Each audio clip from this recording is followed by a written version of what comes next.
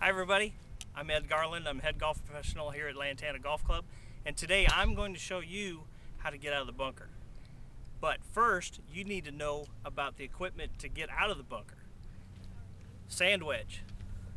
As you can see, the bottom of those wedges have bounce. What's bounce? That is bounce. That is going to help you get out of bunkers. At Lantana, there's 87 bunkers.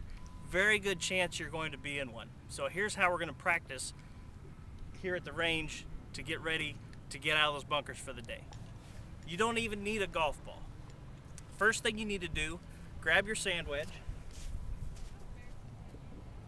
open the face, open your stance, and you're just going to splash the sand.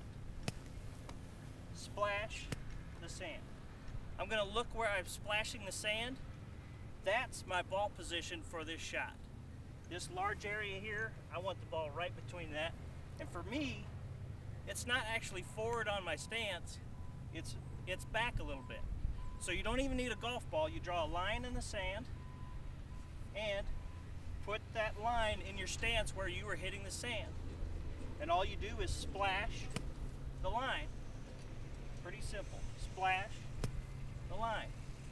The only way to splash it is to open the face and use the bottom. Splash the line. Now let's try it, see what happens. Again, play the ball where I'm splashing. Open the face.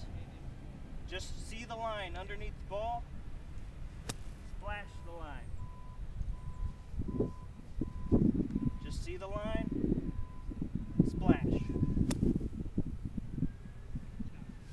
That's my tip for your getting out of the bunkers.